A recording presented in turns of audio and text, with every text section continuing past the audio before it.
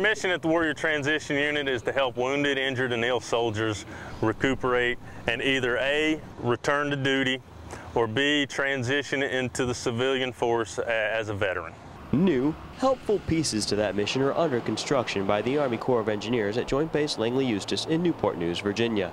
New Projects that are specifically designed to meet our every need as a Warrior Transition Unit. The $21 million WTU project is upgrading facilities on post, which have been adapted from old bachelors' officers' quarters and were not specifically designed for soldiers with injuries.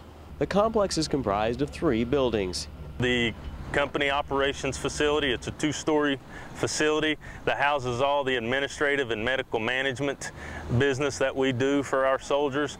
We also will have a new 4-story barracks, which will house up to 80 soldiers. The third and most notable building, because of its eco-friendly vegetated roof, is the Soldiers and Family Assistance Center, which provides an area for soldiers to receive help with training, education, job skills, and job finding, as well as a child activity room and an area to unwind. The Soldier and Family Assistance Center is a place where soldiers and their family members can go not only to be productive with maybe some of their needs and their transition needs, but also to relax as a family. According to Robinette, the company operation facility and the Soldier and Family Assistance Center are expected to be complete and operational later this fall, with the barracks becoming operational shortly thereafter.